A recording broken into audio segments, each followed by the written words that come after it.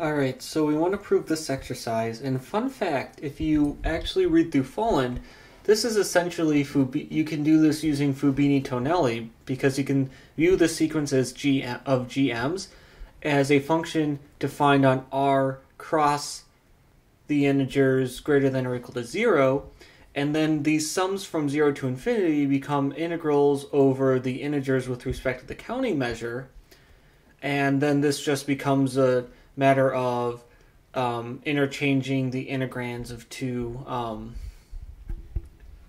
of a function of two variables. But that's not really necessary because this is actually a pretty straightforward proof. It's basically just monotone convergence because all the GMs are positive.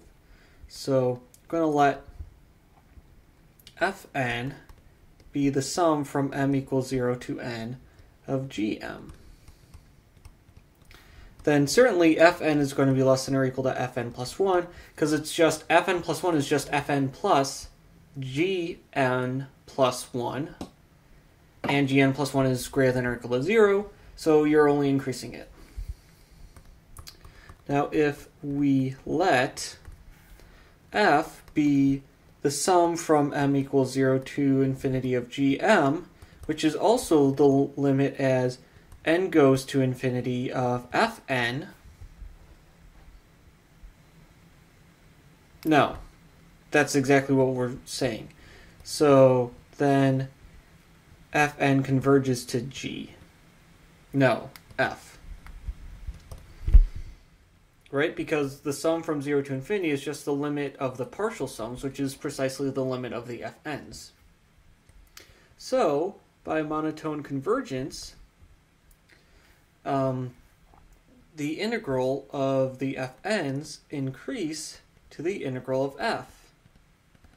If we write out what this actually means, it means that the integral of the sum, Fn, remember this is a sum from m equals 0, wait.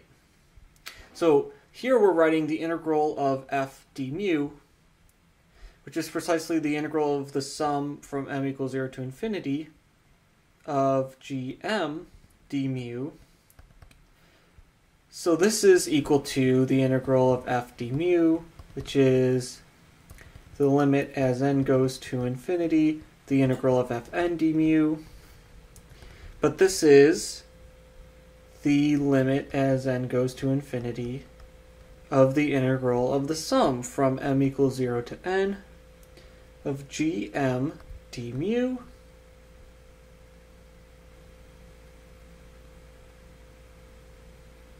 And so then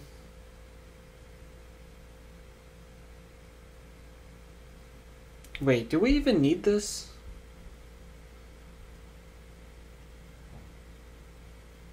Yeah, because it's not entirely clear that you can bring limits outside of integrands. But now if we're taking an integral of a finite sum, we know that you can interchange integrals with finite sums. We don't know yet that you can interchange integrals with infinite sums. That's what we're doing in this exercise. But we do know that we can interchange integrals with finite sums. So if we have an integral of a finite sum, that's going to be the finite sum of the integral. So we still have this limit as n goes to infinity on the outside, but now we've got the sum from m equals 0 to n of the integral of gm d mu. Okay, and so then this is precisely the sum from m equals 0 to infinity, the integral of gm d mu, and we're done.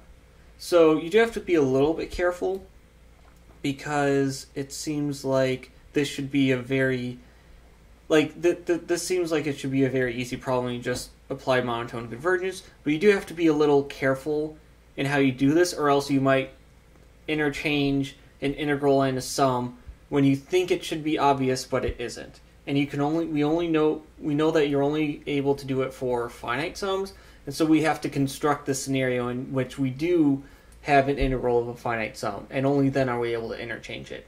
And then we sort of do all the limit stuff around that and are able to get everything to work. So yeah, that's all we need to do, and so we're done with the exercise.